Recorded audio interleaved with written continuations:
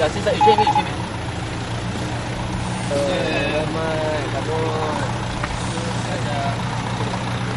Time check, 12:37. Yep. Mr. Daryl Chin.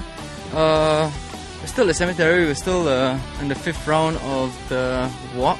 Yep. What do you think of our 8 candidates so far?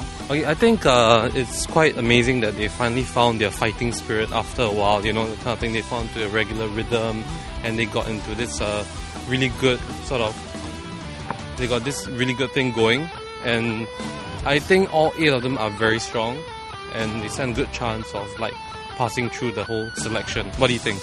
I don't know, man. I think all the weak ones were weeded out in the previous rounds. Yep. This walk was actually, I think, one of the tougher, not physically, but mentally. I mean, obviously there's potholes on the ground, so it is physically tough, but I mean, it's also mentally tough. I mean, they started walking just before sunset, 6:30. Yep. Now it's 12:30. They've been walking for 6 hours straight non-stop. That's right. All the mentally weak ones were weeded out, so I think that's why that's sort of reason why there's a synergy going on here. So I think the 8 that we have left is pretty good. Okay, honestly, I think it's not so much weeding out, but these guys are the ones that really want it bad enough. And they may not be physically superior than the ones that were out already, but they want it so bad. Like, you know, like while we were filming just now, like one or two of them, they look a bit cross-eyed from exhaustion and stuff like that. Even though they're so exhausted, they still want it so bad. Can I ask you who's your favorite? Parsley. Parsley. Yeah. Okay. Because I go for the tall guys, you know, tall guys are great. Okay. I'm gonna go with Kelvin, because he's a good apple, you know, he's has good leadership qualities. Even in times of distress and stress, he is always the energy of the group. Yep. We can see how tired he is. Yeah. But Kelvin Cole, I think he has my vote. I think Definitely gonna make it through. I think these two, they sort of take extra load out in the beginning from other people. You know, they try to, you know, put in a bit more, and it's sort of zapping their strength also.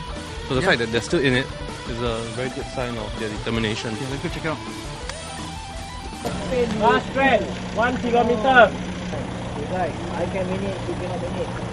Easy. Alright guys, come on. Wait, ho.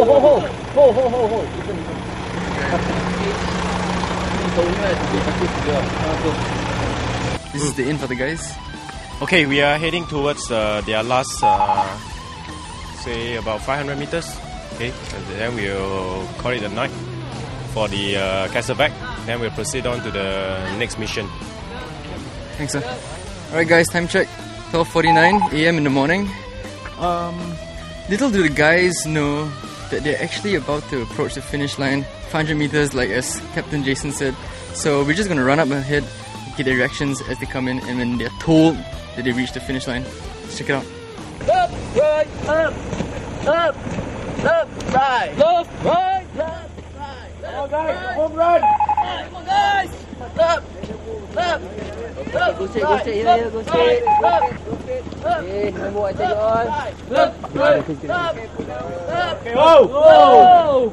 Together. Slowly. Down, slowly. Right. Next. Okay. The candidates have only completed 5 laps of 21 km Castleback, but they have already busted the 4-hour deadline by 2 hours. Dart Commander Alvin Tan gives the order to pull the plug and move on to the next test. What else awaits our final 8 candidates as they struggle to stay awake? Join us in the next episode to find out.